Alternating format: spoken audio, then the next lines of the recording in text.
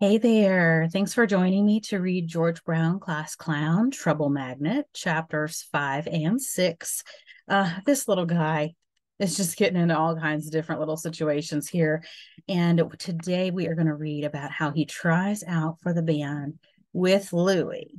And let's try to find out if that's going to work for him. Have you ever tried out for a band, or have you ever played an instrument?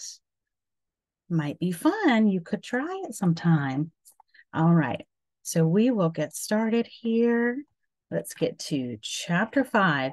Now, we were making predictions when we read chapters 3 and 4 that maybe they were in a history or a geography classroom, because we see a map back here of the United States. This guy doesn't look too happy, does he? But that everybody else seems to be okay. So let's read and see what we can find out in these two chapters. What kind of situation is George going to be in these two chapters? Chapter 5. Okay, class, get ready to go to the library, Mrs. Kelly announced the next morning to the kids in class 401. We're going to do some research on your 50th state projects. Which state is the 50th state? George asked. Then he covered his mouth quickly. He hadn't meant to talk without raising his hand. It had just happened, and he couldn't even blame the burp. But Mrs. Kelly didn't seem angry. I'm glad somebody asked that question, George, she said. It's Hawaii. We're going to study all 50 states, starting with the newest one. After finishing your research on Hawaii, each of you is going to make a project and present it to the class. Can we work in groups? Alex asked. You can work alone or in groups of no more than 3 people, Mrs. Kelly said. But if you work in groups, I expect your project to be extra special. Want to come work with me? Oh, let me reread that. Good readers reread when they make a mistake. I think I accidentally added in a word that the author didn't even have there. I don't want to add words or take away words. When I read, I want to make sure that I read the words that are there. Let me reread. Want to work with me? Alex whispered to George as the class lined up at the door. I bet we come up with something really awesome. Totally, George agreed. We'll do a project Mrs. Kelly won't ever forget. A few minutes later, George and Alex were seated at a table in the library looking at books about Hawaii. We could do a report on surfing, George said. Did you know skateboarding was started by surfers? It's kind of like surfing on land. Alex shook his head. I don't think Mrs. Kelly would like hearing about skateboarding, he reminded George. Not so soon after what happened. If you remember, George got in some trouble with the skateboard one time.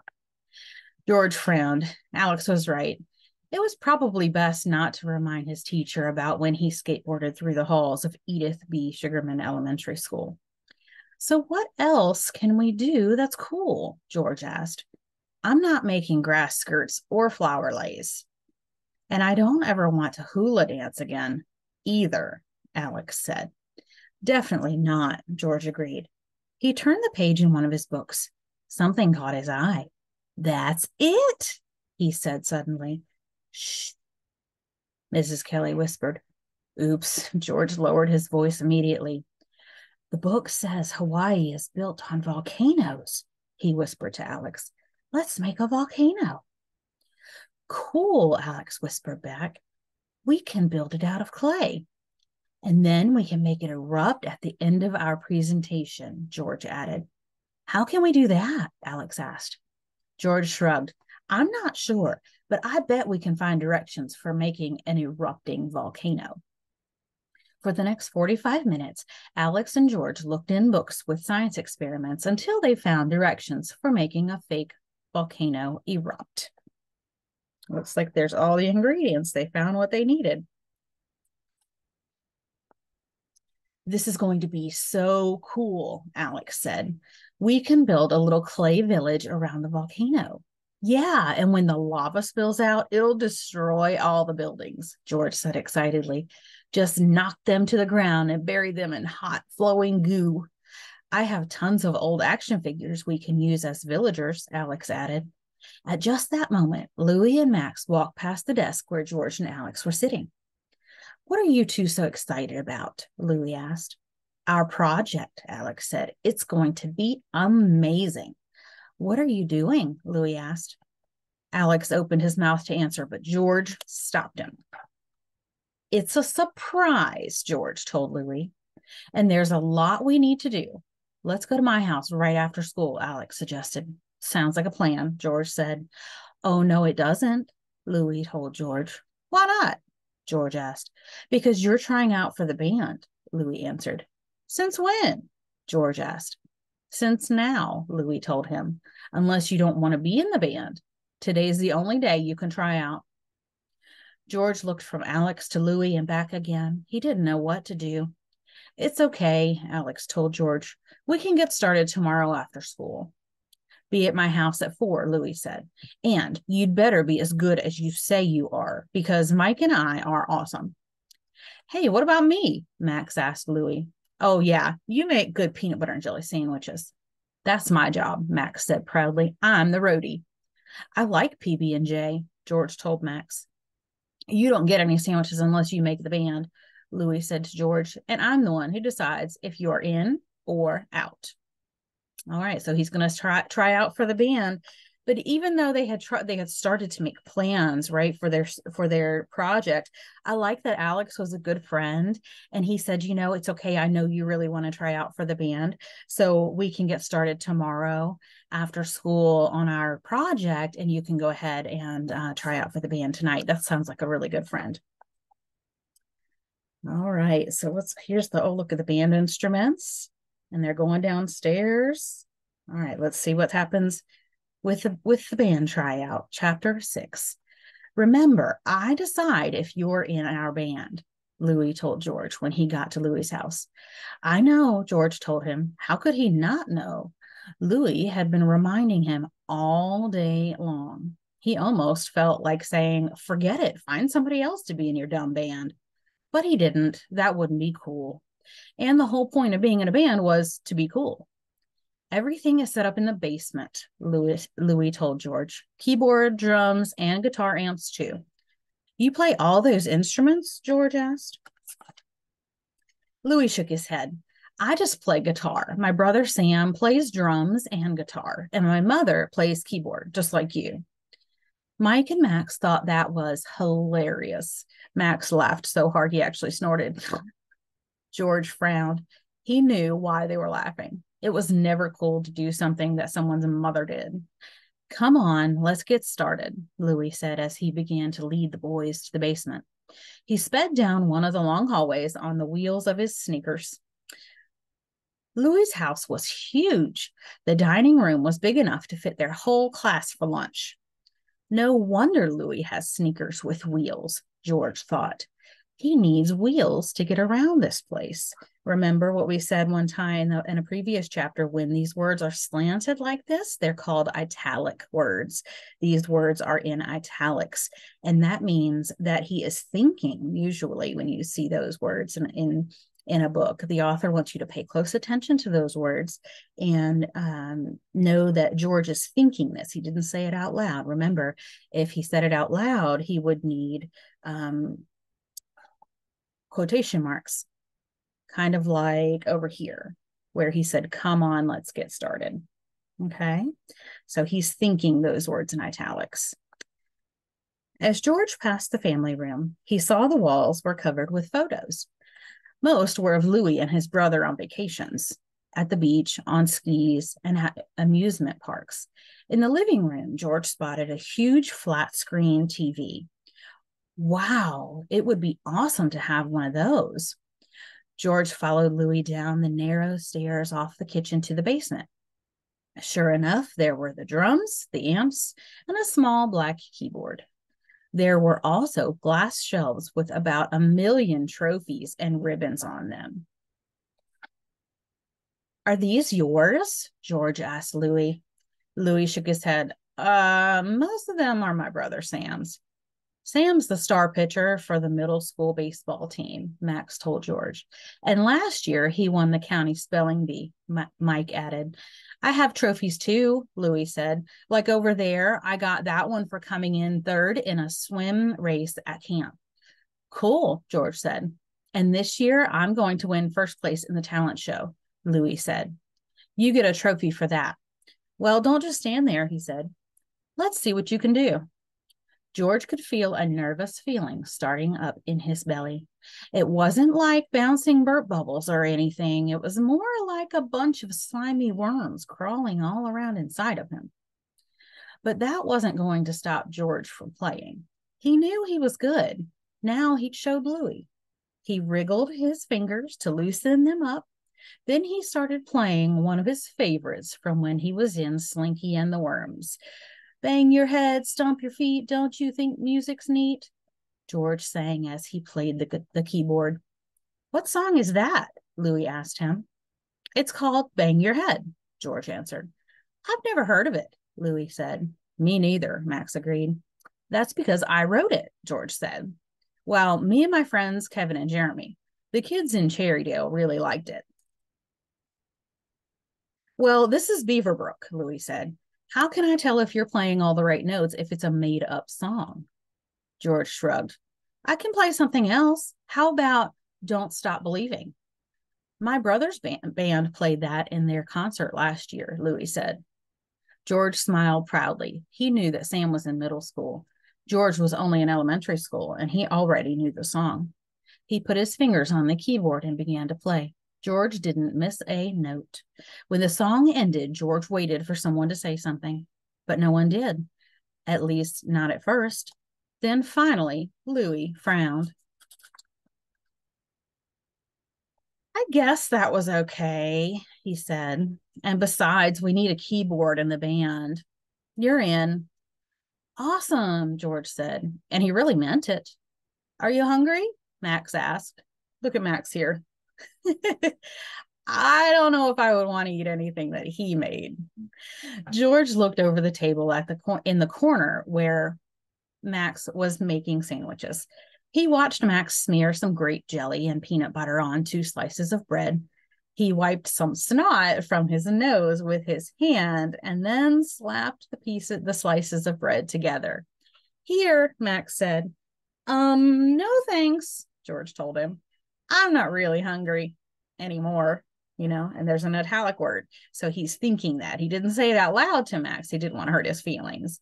So he wanted to be a nice person. He just thought it in his head. Okay, so now we have to come up with a name for the band, Louis said.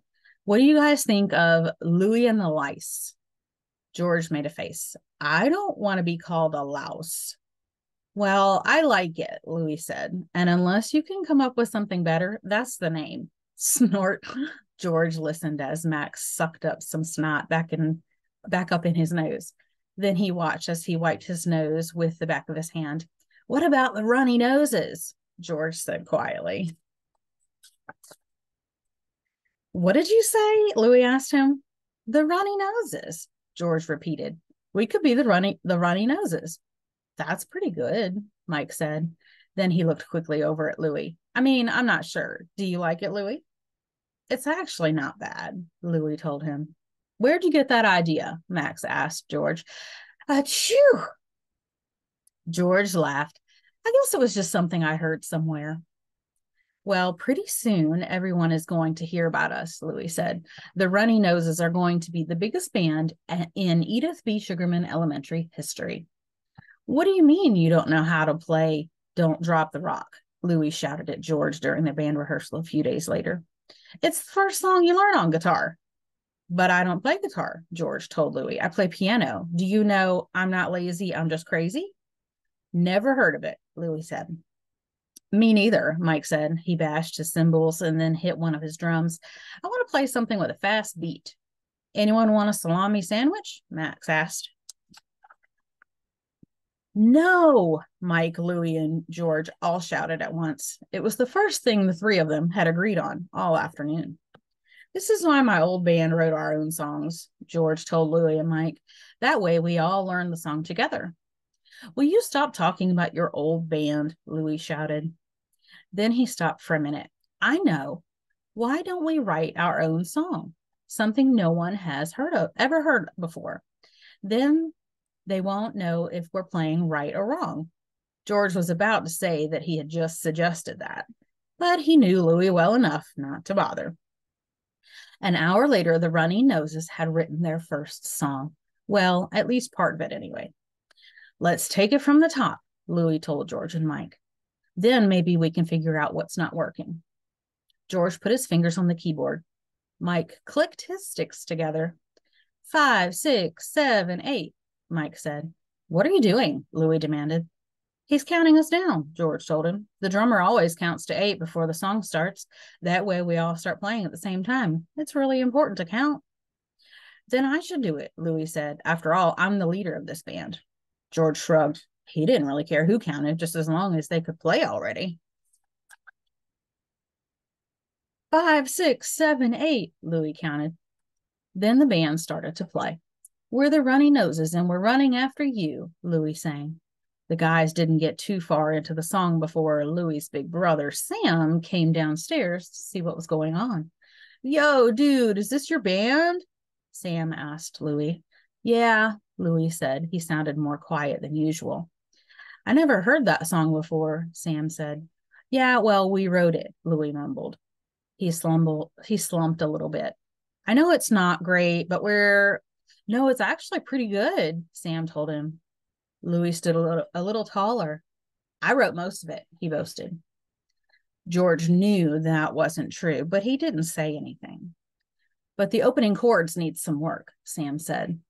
That's just what I was thinking, Louis agreed. Mind if I take a crack at it? Sam asked. Maybe I can help you guys out. Louis shrugged and slipped out of his guitar strap. Sure, if you want, he said, handing Sam the guitar. Cool, Sam said. He swung the guitar strap over his shoulder and looked at Mike. Count us down, would you, Mike? Okay, Mike said. He clicked his sticks. 5, 6, 7, 8. Sam began to play. He was really good. Louis was good too, but not like his brother. Sam knew exactly which chords gave the song a really strong opening riff. All right, so now Sam, the older brother, is involved. He's a new character in our story. Well, remember, we've been keeping track of our characters. Mostly we have the two groups of guys. They each have three, and it's kind of like a nice group with George, and then kind of a not so nice group with Louis and the others. And so what do you think is going to happen soon? What's going to happen next in our plot? We just had George try out for the band. That was one event. And I would say another separate event would be that he actually made it into the band. Because I don't know about you, but I didn't think Louis was going to let him in the band. So somehow he got in the band. So what do you think is going to happen next in our plot? I see a volcano in the picture. Lots of ingredients down here. I see a spider down there. I don't know what he's there for. It's got all of his little characters he was talking about. Lots of ingredients over here. So I wonder what they're gonna, maybe they'll start working on their school project, right? With the volcano and their report about Hawaii. Maybe. So let's talk about the setting. The setting is where? Do you remember where these two chapters took place? Where were they going? Yeah, they weren't in school anymore.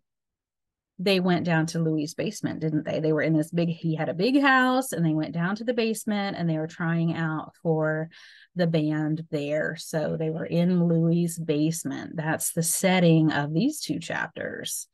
And were there any conflicts in these chapters? I think the only problems we might have come across was, the nervousness that George felt. He felt kind of nervous. He said his tummy was kind of gurgling around, and it wasn't because of a burp. He was a little nervous trying out for the band, but he got through it, didn't he? He persevered. He got through it, and he did pretty well, actually, well enough that Louis let him in the band. So what could a theme for these two chapters be? He tried hard. He did his best. So maybe work hard, give it your all. Maybe that might be a theme that the author wants us to learn from this book. Maybe, persevere, keep at it, and don't give up, and you can achieve your dreams. That's a good theme for these two chapters, I think. All right, well, we will close our book for now, and we will come back to chapters 7 and 8 a little bit later. Maybe take a break, share this video if you like it, and subscribe for me. Thanks for joining, and we will see you soon. Bye.